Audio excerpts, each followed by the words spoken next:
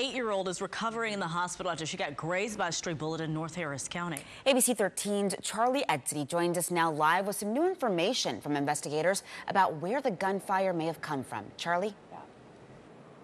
Yeah, good morning to you, Brianna. Well, this little girl was just within a few inches from getting seriously hurt. She was at an exercise class at the time, and her mom also was inside the building as well. And it all happened here at this building on the north side, the Flex training facility right off of Imperial Valley. And this girl was grazed by the bullet on her shoulder. Now, HCSO deputies were on the scene last night just before 10 p.m. after the shooting happened. This is the information that they've shared with ABC 13.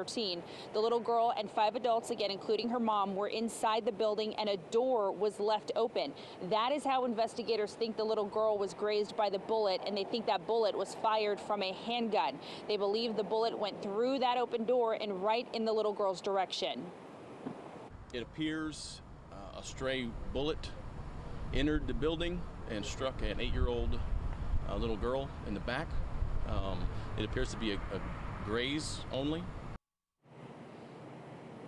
And again, we know that she was struck in her shoulder, and thankfully the little girl is going to be okay. She was taken to the hospital, and investigators are now thinking that the bullet may have been fired from a gun from somebody who was on the nearby street here. And so the investigation continues to find that shooter. And last night they were combing the area to try and find some shell casings that can glean more information. But of course, if you have any information, you're urged to contact HCSO. We're live from the north side this morning. Charlie Edsity, ABC 13 Eyewitness News. Charlie, thank you. This is the third child hit by a stray bullet in our area since Christmas Eve. Mind you, that was just the other day. On Sunday morning, an 11-year-old was shot while asleep in her bed in Livingston.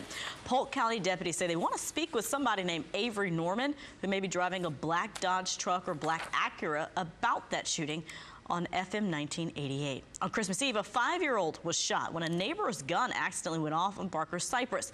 Neither child was seriously hurt.